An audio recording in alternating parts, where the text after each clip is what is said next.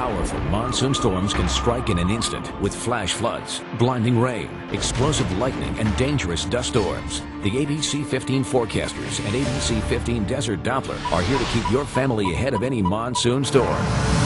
Now, ABC 15 takes you inside Arizona's storm season. Monsoon Special, Destruction in the Desert. It's hard to believe it's that time again, but Arizona's most dangerous time of year is here, monsoon season. And during June, July, August, and September, we'll see hundreds of thousands of lightning strikes and blinding dust storms. We may also have heavy rain and flash flooding. Thanks for joining us, and welcome to the Desert Botanical Garden in Phoenix. I'm Amy Murphy. I'm meteorologist Rich Dahlquist. And I'm Chief Meteorologist Amber Sullins. The valley is a fast-growing place, so the monsoon may be new to some of you. We are going to break down exactly what to expect. And for those of you who have experienced it before, this will serve as a reminder of just how dangerous this time of year can be. We live in the Sonoran Desert, arguably the most beautiful desert in the world.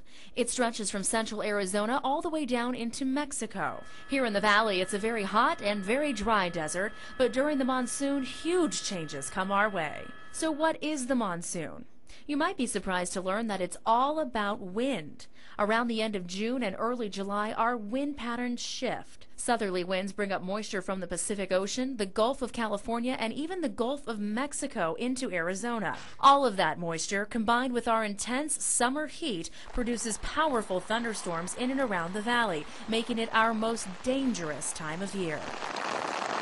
These storms can produce very strong winds, huge dust storms, heavy rain, lightning, hail, and flooding.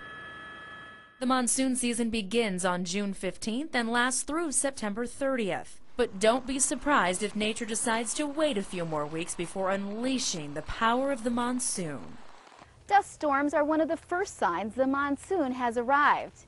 Last year, we saw more than a half dozen, making it one of the most bizarre monsoons on record. Typically, we'll see one or two, but to see 8 is almost unheard of. Now we'll show you how these giant storms form.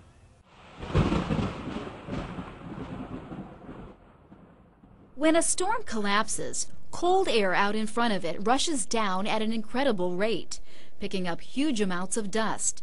As the dust storm builds, it can completely block the sun, turning daylight into darkness almost instantly, making it impossible to see even a few feet in front of you. This wall of dust can reach heights thousands of feet above the ground and can stretch as far as 100 miles wide. That's the distance between Phoenix and Tucson. You may also hear these storms referred to as haboobs, which is Arabic for the word blown. These monster storms typically last several hours before they fall apart and are most likely to form during the evening rush hour, mainly moving into the valley from the open desert to our south. Our biggest haboob ever observed hit last year on July 5th. Around 7:30, a massive wall of dust rolled in over the Estrella Mountains, pouring into the valley.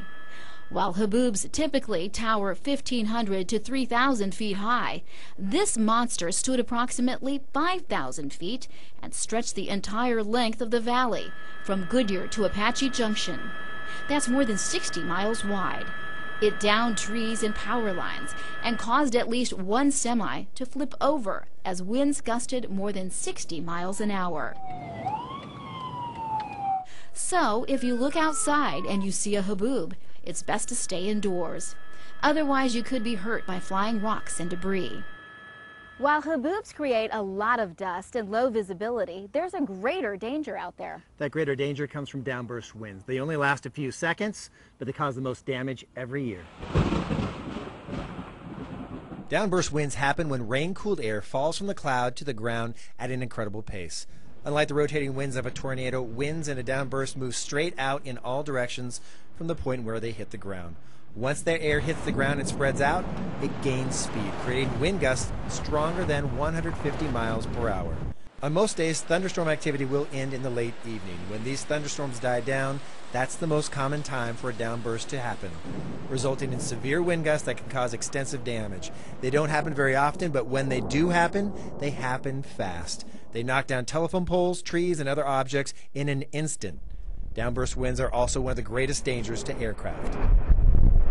Hundreds of thousands of lightning bolts striking all around us during the monsoon, but only a few actually make it to the ground. We'll explain why. And with the lightning strikes comes roaring thunder. But have you actually stopped to think what thunder actually is? Plus, will this monsoon be as dry as last year's? We have your monsoon forecast. For the latest monsoon information and the most accurate forecast in the valley, check out abc15.com and click on the Weather tab.